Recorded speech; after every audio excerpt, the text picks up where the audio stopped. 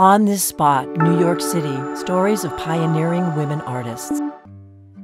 Lynne Drexler would become a famous abstract painter, but she arrived alone in New York in late 1955, moving into the Evangeline, a Salvation Army boarding house for women at 123 West 13th Street.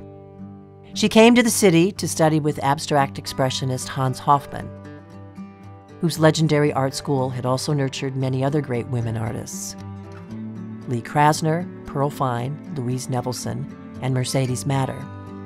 Hofmann helps Drexler gain admittance to Hunter College Graduate School. Prominent artist Robert Motherwell is a mentor.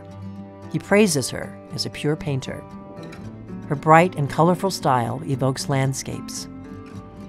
She was born Lynne Mapp Drexler in southeastern Virginia in 1928. She always kept her southern drawl. In New York, she also made the scene at the Cedar Bar and at gallery openings.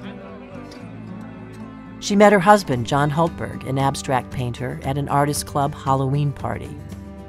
They had a difficult relationship with his hard drinking and affairs.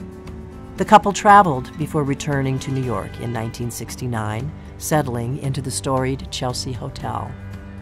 There, Drexler supported herself by selling cushions with her handiwork. She shows at the legendary Tanager Gallery on East 10th Street alongside founder Lois Dodd. In 1963, the couple occupy a summer house on Monhegan Island, small and secluded, and 12 miles off the coast of Maine.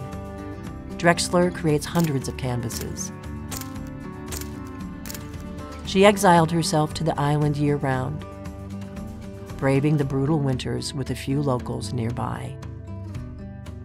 She lived there until the end of her life.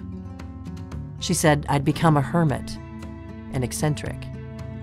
In her will, she left paintings to a few friends. She was never to return to New York. But her paintings did.